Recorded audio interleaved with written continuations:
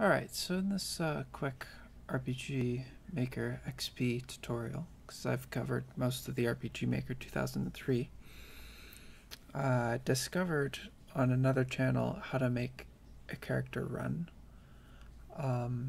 in a game, and I'll just show you how to do that really quickly. So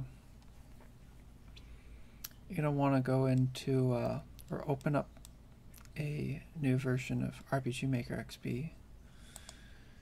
You're going to want to open up your database, go into common events, and create a common event by changing the maximum.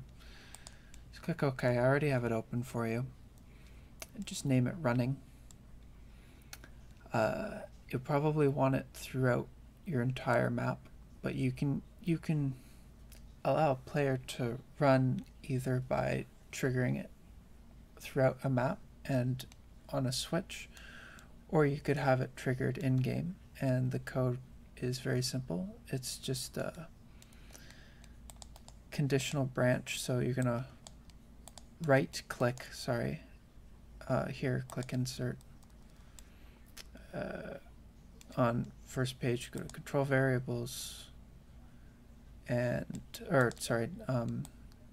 conditional branch, which is over here, and go to the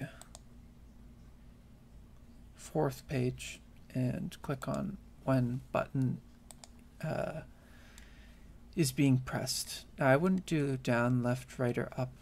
I'd press X or Z. X is A on the keyboard in game, and Z is D on the keyboard respectively. And then you can see it just pop up. Now you're going to add a instance of set move route to player, which would be on the second event command. So you open up another one, and right there, set move route player. And the last thing you want to do is change the speed. So that would be change speed, which is right here, and it ranks from 1 to 6. I like doing changing it from 4 to 5, and I'll show you what that looks like, and then I'll just wrap that up here. So let's just run it.